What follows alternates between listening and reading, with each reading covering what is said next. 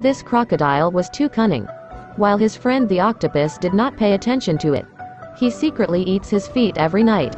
This cunning crocodile has lived for more than 3,000 years. Because of his advanced age, he can no longer hunt. In order not to starve to death, he even ate his own child. However, this cruel scene was seen by other fellow crocodiles, so that there are no more poor crocodiles. The crocodile community meets and discusses together, then decided to end the life of the cunning crocodile. But what they didn't expect was, this sneaky crocodile's skin was very thick.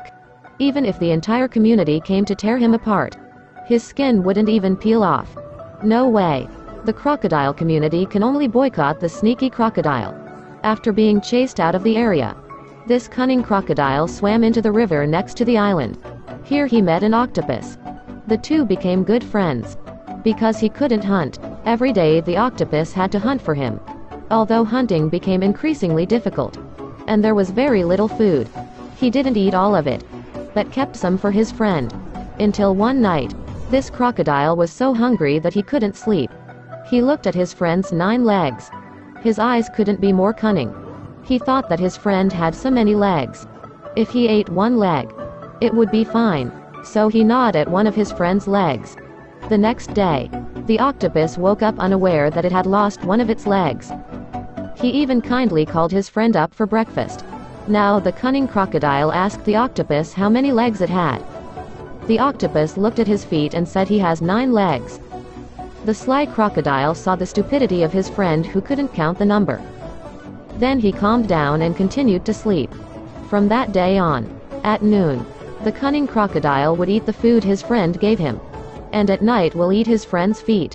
With that, time slowly passed. The octopus legs were all eaten. Not a single one was left. Now all that's left is his head. At this time, the octopus just realized that it can't swim like before.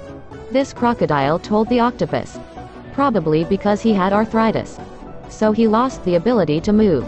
Then pretending to go looking for food for the octopus.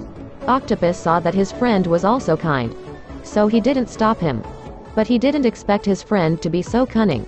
Midnight, he was hungry again and saw his friend in front of him. He imagined very delicious. After a moment of thought, he still chose to chew on his friend's head while crying and innocent. After eating, he lay down again to mourn his friend. The days without the octopus can only live adrift in the sea. Somehow, miraculously he floated back to where he came from. However, the crocodile's friend saw the color of his skin, which was dyed red by seawater, and was afraid and left. Seeing everyone leaving him, the crocodile in his heart felt very lost. Even friends of his ilk couldn't accept it. He felt insignificant in his hometown. Now he went to another island. This time he would not eat again. He would go on a hunger strike as a penitential behavior. But when he woke up, he saw a strange human dancing before his eyes. Humans even knelt down for him.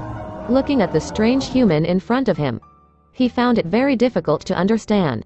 Apparently because of his red skin color, people thought he was the legendary crocodile god. So, they brought him back to the tribe and served him like a god. Just like that, he could live for another 1,000 years. But if one day the humans found out that he wasn't a god at all, what will be the end of his life? Everyone, if anyone can guess the ending of this crocodile, please leave a comment. See you all again.